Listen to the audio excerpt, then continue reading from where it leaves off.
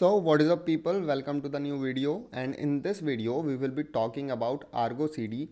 We will see what is Argo CD and what are GitOps concepts which Argo CD follows, and how you can install Argo CD on your Kubernetes cluster and how you can deploy your applications to Kubernetes using Argo CD. So let's get started. So first of all, let's see what is Argo CD. So Argo CD is just a continuous delivery tool.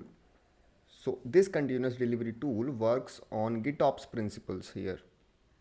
Why you need Argo CD? Because if you have any other options in the market available for CI/CD tools, like you have Jenkins, right? You have Jenkins, you have GitHub Actions, and you have GitLab CI/CD, right? And a lot more options you have already, right? So Argo CD does not include continuous integration. It is just a continuous delivery or deployment tool, and this works only for the Kubernetes deployments. So why you need to use Argo CD for your Kubernetes deployment, but like you can use Jenkins directly, right? So let's see what's the scenario in Jenkins or some other CI/CD deployment when you do your continuous integration and continuous deployment using some other CI/CD tools. You create a CI/CD pipeline in, let's say this is your GitHub repository where your code is there, right? This is your GitHub, and then you trigger a CI/CD pipeline. Let's say some user pushed some new code changes into this GitHub repository, and you trigger on push event, you triggered a CI/CD pipeline, right? So in that CI/CD pipeline, you have two major jobs, like one is for continuous integration and one is for CD, continuous deployment, right? So first for CI, let's say your application is a React based application. So first you will install your dependencies using npm CI, then you will build your application like npm run build, and or then you build your Docker file as well. Sorry, you build your Docker image from a Docker file, right? So you run Docker build, and then you push your Docker image to some Docker registry or something. Let's say you are pushing your image to Docker Hub, right? Docker Hub. And after this steps done, you start your continuous deployment. And in your continuous deployment, let's say you want to deploy to a Kubernetes cluster, right? This is a Kubernetes cluster. For deploying your application changes to this Kubernetes cluster, you need to connect or authenticate to this cluster. Let's say it is in GKE, so then you need the cluster credentials, or you need to authenticate via gcloud, right? So here you are authenticating, right? After that, once you make connection between your cluster and your instance where your CI/CD jobs are running, right? So after this, you basically run or apply your Kubernetes config files. So let's say inside this GitHub repo, you have your Kubernetes files, let's say inside another folder Kubernetes, or you have some other repository as well for storing your config files. So you use them to, and you use kubectl or something for applying your Kubernetes configurations, right? And inside your kube apply, what you use a new Docker image which you pushed yet, right? So what is the major difference here? You need to first connect to your Kubernetes cluster, right? So this is basically works on a push deployment model, right? So this called a push deployment. So what is the difference between pull and push? So how you will work with pull deployment? So Argo CD works on GitOps principles, where it says you only need the CI steps, right? So once you have done your CI steps, you do not need to include your CD steps in your pipeline. In your Kubernetes cluster here, Kubernetes cluster, you just install an agent that is on your Kubernetes cluster, and that is Argo CD, right? That is Argo CD. And Argo CD, you map this Argo CD to your GitHub repo. This is your GitHub repo, and inside your GitHub repo you have a specific directory for your Kubernetes config files, and you map this to this agent, right? So this agent basically pulls these files from your GitHub repo, right? And this pulls and this check the state. So in these configuration files, you have your desired state that you want, and this is the actual state of your Kubernetes cluster that you have current configuration. So it every time or some in certain time of period, it pulls these config files and it checks the difference between desired state and actual state. So if your desired state is equal to your actual state, then it will not do anything, right? But if there is any difference, so it will make every change that is required to make the changes that is required to match your desired state and the actual state. So it will always check your desired state inside your configuration files, and then it will always check the actual state of your Kubernetes cluster, and it makes the changes on your Kubernetes cluster. So what kind of changes? Let's say first you are in your Kubernetes config files, you are running a deployment. You have a deployment where a container image is nginx version 1, right? So let's suppose you have version 1 and then you have deployed it on your Kubernetes cluster. So now on your Kubernetes cluster is nginx 1 image is deployed, right? Now let's say you have changed this to 2 inside your GitHub repo config file. So it will check once, it will pull this image, this GitHub repo, and it will check, okay, the Docker image, there is a difference between the Docker image, because here Docker image is deployed of version 1 and here it is, they want the Docker image of version 2. So it will deploy again the same config file again to the required change to match the desired state and the actual state, right? So this works like a pull deployment. Here you do not need to configure any of your Kubernetes credentials to your CI/CD pipeline. You only need a CI steps, and then you will make changes to your Kubernetes config files inside a GitHub repo, and Argo CD will automatically fetch everything from your GitHub repo, and it will check your desired state, and it will make all the changes on the Kubernetes cluster automatically. So now let's see how you can work with Argo CD quickly. So here if you see, I have a instance, Google Compute instance, and here I have Minikube running already. So let's check the Minikube status on this instance.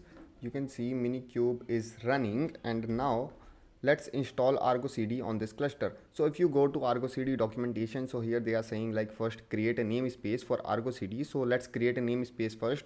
So just run kubectl create namespace Argo CD.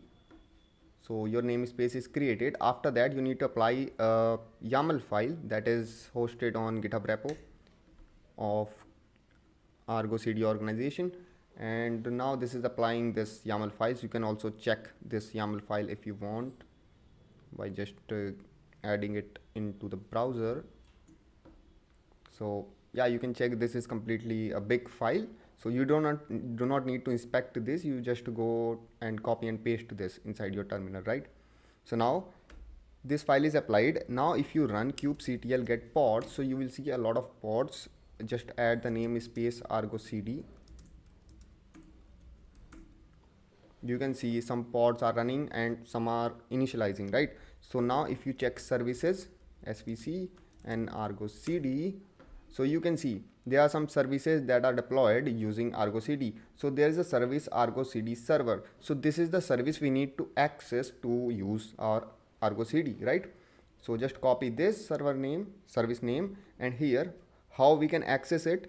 We just need to run kubectl port forward, and here also you can see they are saying you can use kubectl port forward for accessing your Argo CD server, right? So here you can see it is exposed, this service is exposed on port 443, and just run here kubectl port forward svc Argo CD server namespace Argo CD. Now add ports here, let's say 8080 443, and specify address also here 0.0.0. Now just add and here so that it will run in the background,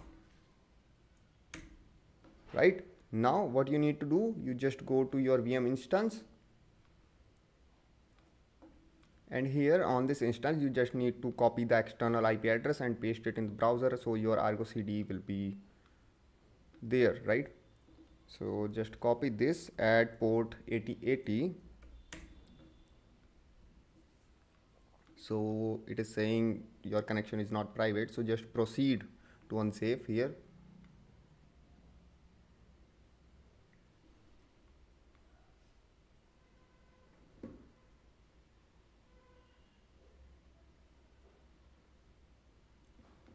Now how to log in, you just add username as admin, and how to check your password, what will be your initial password. So here you can see in this blog I have this secret, so this Argo CD creates a secret and you can just get it.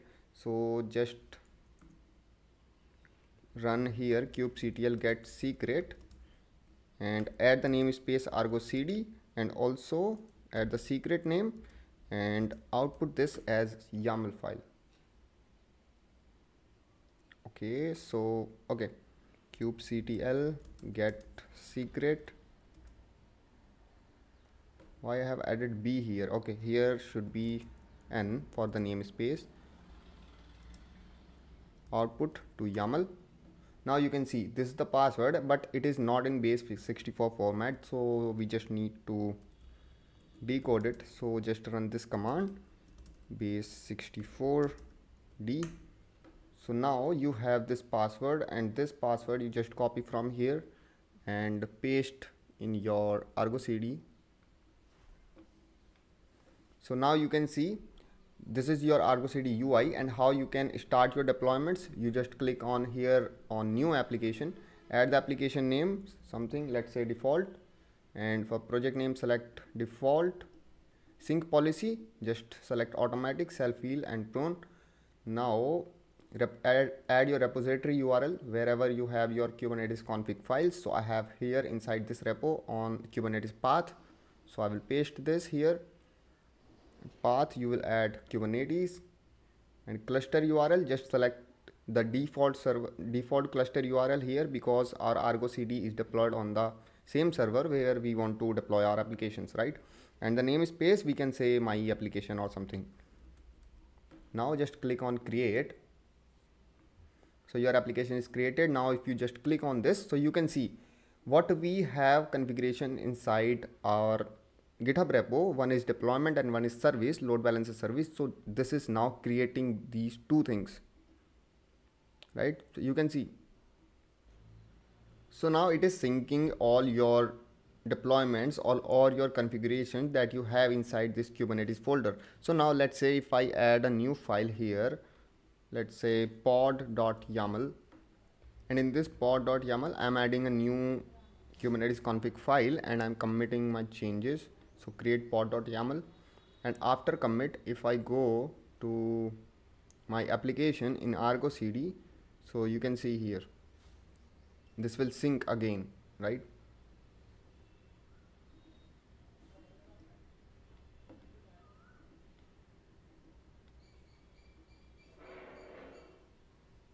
So just wait, it pulls the GitHub repository every 3 minutes.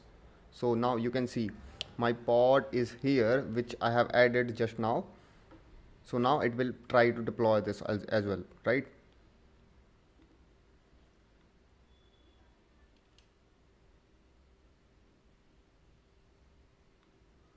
So it is saying health is missing for some reasons, but main thing is it is pulling all your configurations from your GitHub repository and it is syncing all the things here inside your Kubernetes cluster. And in this UI you can check everything here, right? And also you will see the commit ID as well, on which commit it is doing the deployment, and difference as well here, right? So this is how Argo CD works, and this was a quick tutorial on Argo CD, but in the next video I will show you a complete Argo CD tutorial. We will explain some more things about this, and we will use it on a GKE cluster, not on a Minikube cluster. So we will be deploying an application as well. So thanks for tuning into my channel. I hope you found the content valuable. Don't forget to hit the subscribe button to stay up to date with our latest videos. Thanks again, and I will see you in the next video.